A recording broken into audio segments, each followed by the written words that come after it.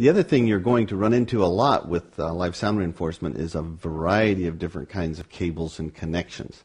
Let's take a look at those. This is what we call an XLR cable. There is a female and a male version of this.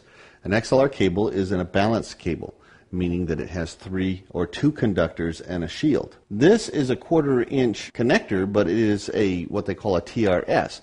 Notice that there's 3 separate contacts here, and the contacts are separated by this little black ring. This would also be a balanced cable. Now this cable, we had mentioned, indicated a balanced connection, but not always. It has to be like this on both ends for it to be balanced.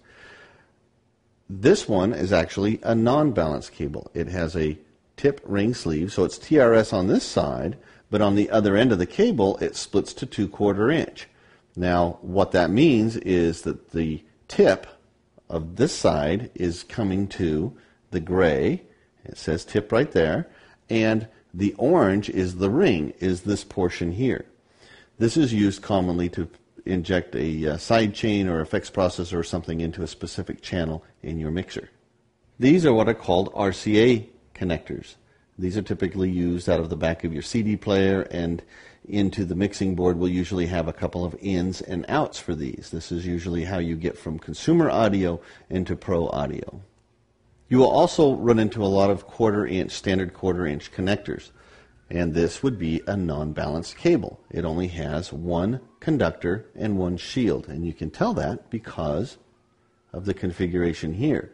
This is a speak-on cable, and it is becoming more and more popular all the time. What it is a connection that goes from a lot of amplifiers now. It used to be more rare, but most amplifiers and speakers have this type of connection in the back for the power out from the amp to the speaker. It's got a ring, and when you shove it into the receptacle, you twist it and it locks in. And this is what we call a banana plug. With the banana plug, you take a screwdriver and you back the screws out here, you strip the ends of your speaker wire, and you put the ends through the hole that is left here, screw it back in, and then there will be a spot on the back of your amplifier where you can plug this onto the red and the black side. The nice thing about banana plug is they can stack. So once you put this one into your amplifier, you could put another one just like this right into the back.